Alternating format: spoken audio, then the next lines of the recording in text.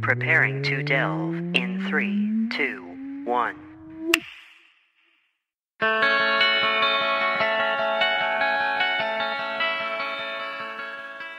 Hello everybody, welcome to Delve. My name is Nathan, and of recent days, Alex and I have been experiencing some really weird technical issues. Technical issues that have hindered our ability to coordinate getting together and recording episodes. We don't really know what's happening. We've been trying to figure out how to coordinate it when messages don't seem to be translating to people in days apart.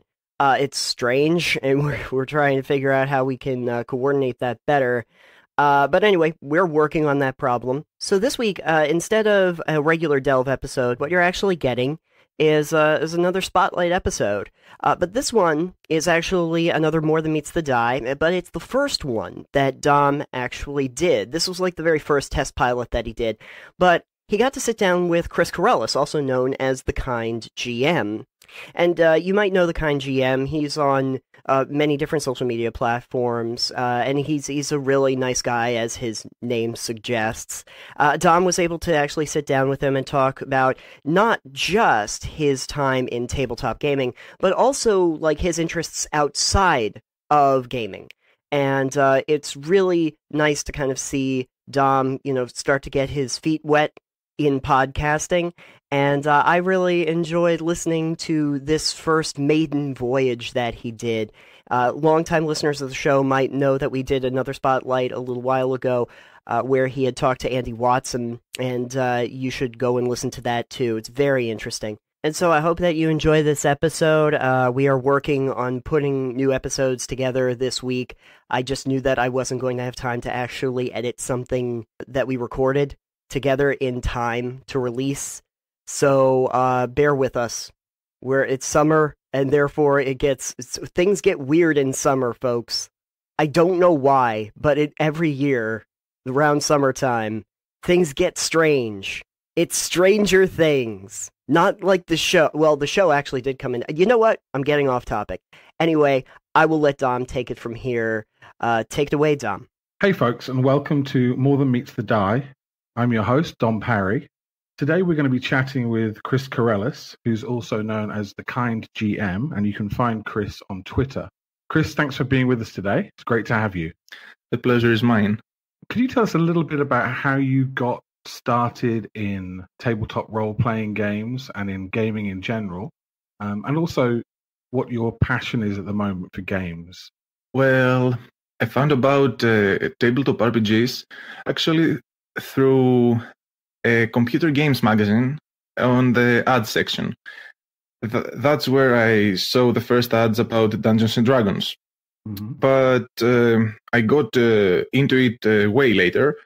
But in the meantime, I actually managed to get a hold of the starter set for 3rd edition, which was actually a translated version to Greek. I put that aside because it was my first visit to a local game store and I didn't actually know what I was buying. So that sat on my bookshelf for quite a while. My first actual experience with RPGs, and more specifically Dungeons and Dragons, was a few years ago when I was invited to a session to play, and I fell in love with the concept of tabletop RPGs, and especially with being a dungeon master or a game master, not just because of how the seat of the GM worked, but also from the stories the GM told us after the session. A couple of years passed after that first session, and then I actually decided to take the leap and convince my friends to play by me taking the mantle of the GM. And it was actually very, very interesting. It is still very fun. We started with 4th edition and transitioned a couple of months later to 5th edition because it was the summer right before 5th edition was released. This is how I started with RPGs. Since then, my main system is Dungeons and Dragons 5th edition, but I have tried a couple of systems that I enjoy, and I'm still looking forward to trying more and more systems. And you mentioned that the first time you played, you straight away connected with the role of the GM or the Dungeon Master. Is that right? Yes, it was. I believe that a huge part of the reason that I connected with the role of the GM was because that particular GM was really good at doing what he did. So that's what as I said, that's the main reason I decided I want to be a game master. And do you mind if I ask you about your Twitter handle, the Kind GM? Is there a story behind that? Kinda. This is connected to my blog. I wanted to start a blog and decided the Kind GM to be its name, and I thought a bit about it and decided to go with it because I tend to be very kind to my players, and I don't really like having to kill their characters, or sometimes I try to change things so I don't have to be really strict. We tried a system last Saturday that was actually quite lethal, but a decision of my players led the characters to pretty much dying, but I didn't want to end this there. Not because it wasn't fun. It was a really fun situation, and we were all having fun. But I wanted things to keep going a bit more, and my players had an idea they wanted to make reality. So I didn't fudge the dice, but I had to change the system a bit so I could give them a chance to survive. Do you mind? I'm just interested into what system it was that you were trying out. Oh, it's Knave. Okay, I don't know that one. It's I think it's considered OSR. It's quite lethal. Okay. Now, I know that you've created some content in the past. Can you tell me a little bit about what you've been involved in? Well, yeah, first of all, we have my blog. There I write reviews, which is one of the biggest part of the blog. Another big part of the blog is an analysis I write on the Unearthed Arcana articles you can find on the Dungeons & Dragons website.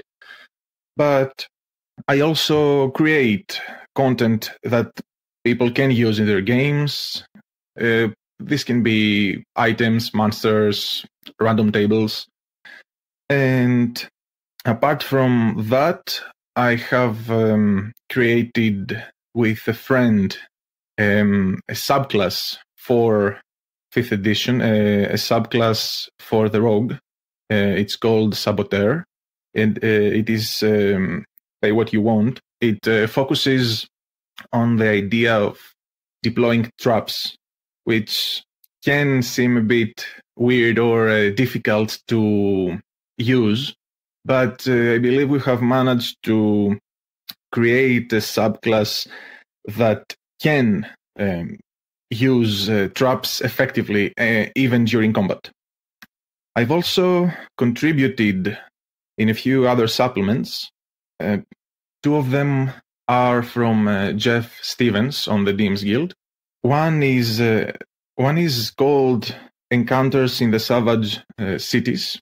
It is a collection of encounters you can use while the characters are in a city.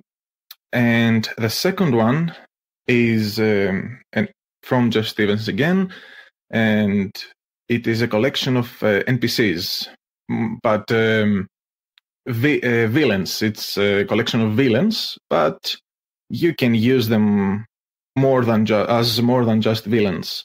Another supplement I've worked on is called Atlas Animalia, but Metal Wave Games. It was very nice to work with Andreas. It's the supplement is a collection of monsters that are variant versions of monsters we know. For example, there can be different types of owlbears or displacer beasts. Yeah, I know that piece of work. It's extremely popular, actually. So yeah, I've had. Must be pretty proud of being involved with that. Yeah, I've had the opportunity to work on it. Sadly I didn't work as much as I wanted on it due to personal problems that appeared while I was working on that. That's sad. I really wanted to work more on it. But you've enjoyed producing content. Do you mind if I ask you, do you have any plans in the future to produce anything new, or any ideas you're thinking of working on? Of course, we have a lot of ideas. I usually like working with a friend of mine, who's also he's my best friend, and he's also one of my players. And we pretty much throw ideas at each other almost daily. And we have been working semi-actively on a couple of things. One idea is to create a small supplement with monsters, especially bugs. We have started working on it. The idea is for this supplement is to include only insects, but it may seem a bit boring, but they're going to be not just small insects. We're going to have a variety of sizes. And actually, researching on which insects we wanted to use, we found out very, very interesting and also disturbing facts about some insects. And I believe that some of these facts can be converted into mechanics in a very interesting way. So through researching, we found something really interesting on that, and I hope we can continue working on it. Another thing we've been working on is an adventure. This isn't, and I can't say a lot about it because it's not, we haven't really decided how it's going to work. We have some ideas, we have started working on them, but it's a really volatile, it's in a very volatile state. And finally, we have started working very recently on the idea of creating a sci-fi system. This is a really huge thing to do, so we don't have a timetable. But the idea was to create something that is easy to learn and easy to use. But it's going to have parts that can be swapped with more complex mechanics and ideas as you become more familiar with the system. So, for example, since it's a sci-fi setting, we may have power armor. We can have a player use power armor with a very simple set of rules that is very easy to learn and use. But when the player and the GM are more familiar with the system, they can swap this set of rules with more crunch. For example, you can break down the power armor into more parts that you can mix and match also which will give different positive and negative attributes to the power armor. So you're going with the modular design. Plug in when you want a bit more kind of detail. That sounds extremely interesting.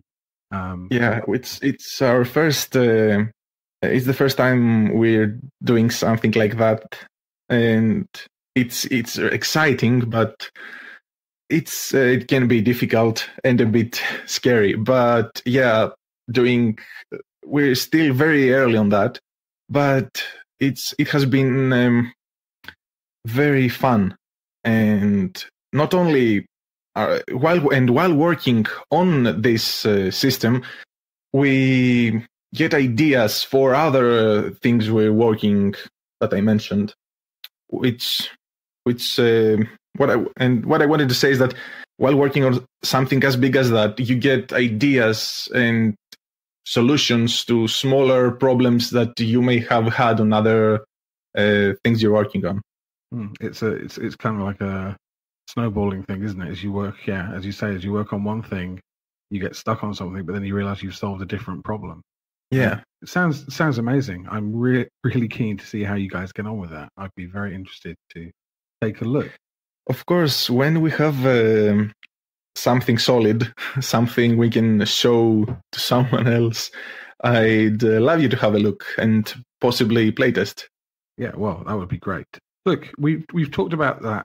You're getting involved in stuff and what you're up to now. And as I say, if people are interested, I can highly recommend following Chris or The Kind GM on Twitter. But I'm just interested to know what else makes Chris Corellis tick. What else do you like to do apart from playing games and designing games? Well, first of all, I'm a university student. I'm currently working on getting my degree on computer science and engineering, which the whole idea of computer science and engineering has things you can use on designing of RPG content, which is something I find quite pleasant, because since I started playing RPGs, there is a constant thing on my head that says, okay, I see this. How can I use that in my games? Or not just ideas, but also theory, not just ideas of an item, but actually mechanics.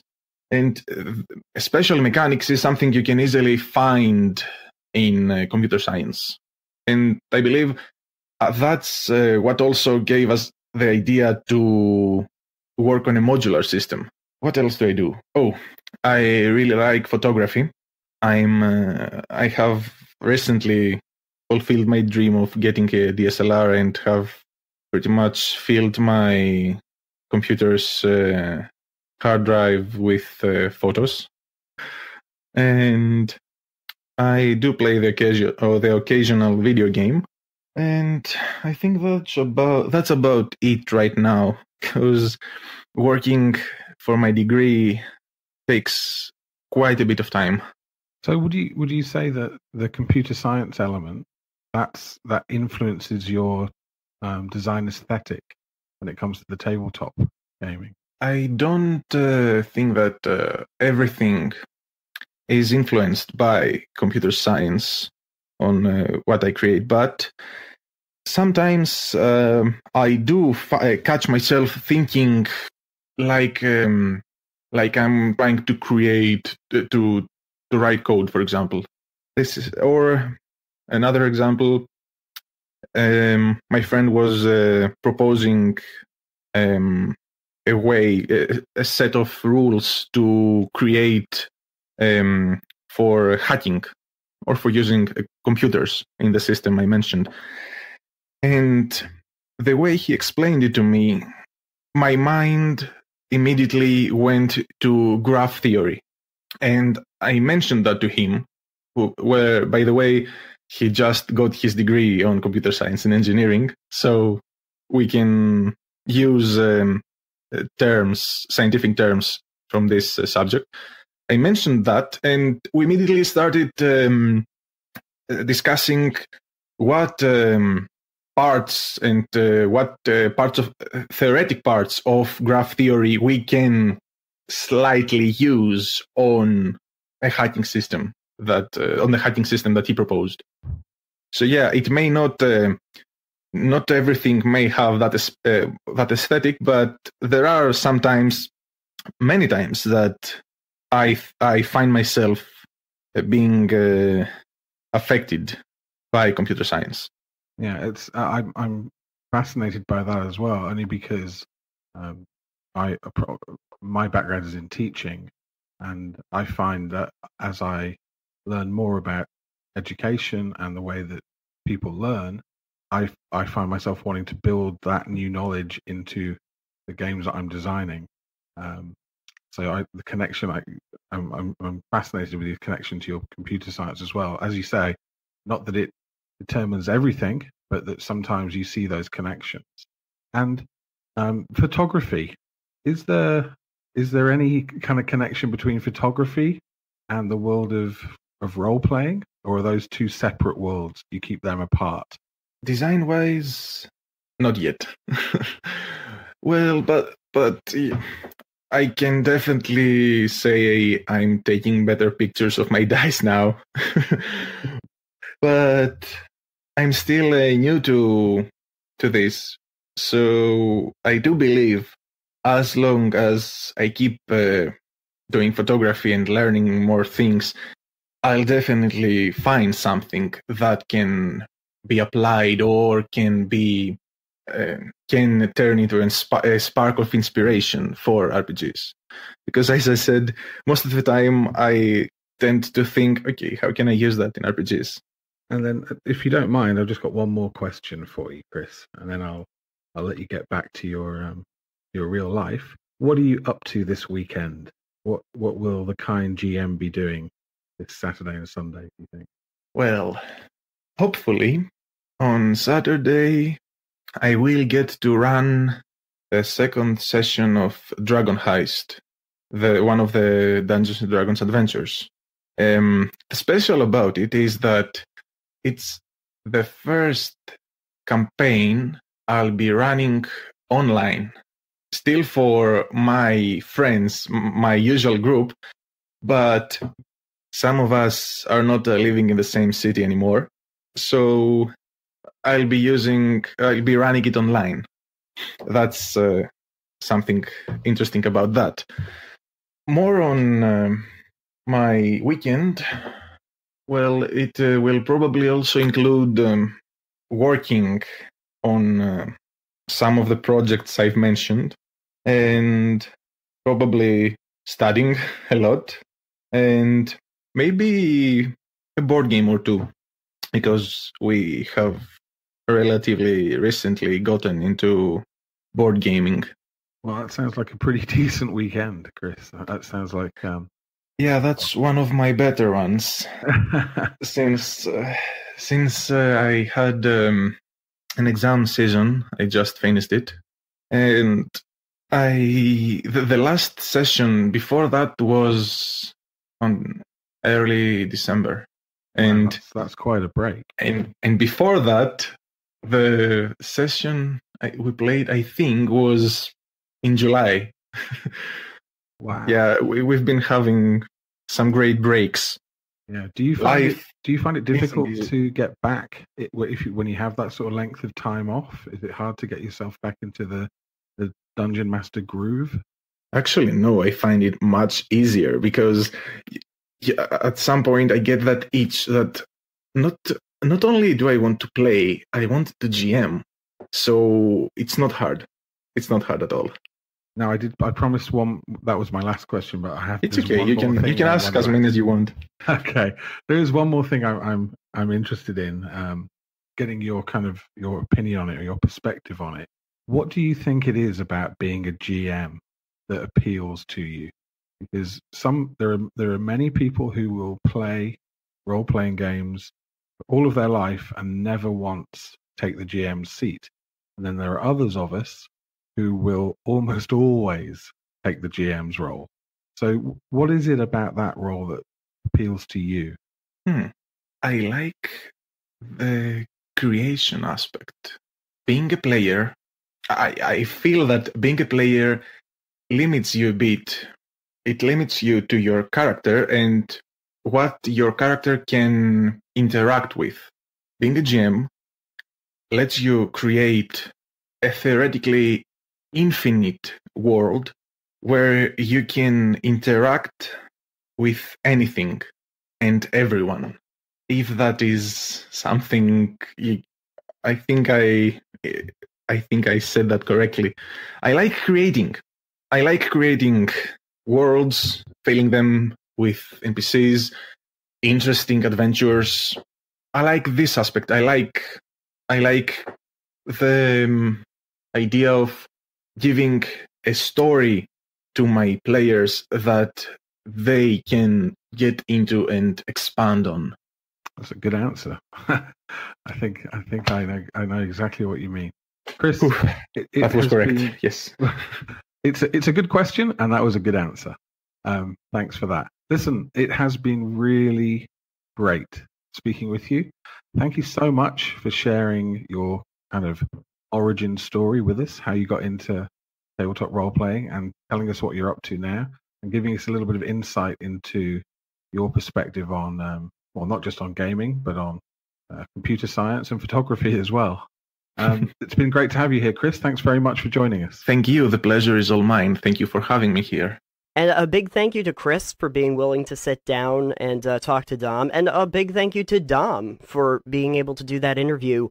I'm always interested to hear like what people have to say, not just in a gaming capacity, but maybe some things that they don't always get a chance to talk about. And that was kind of the concept behind More Than Meets the Die.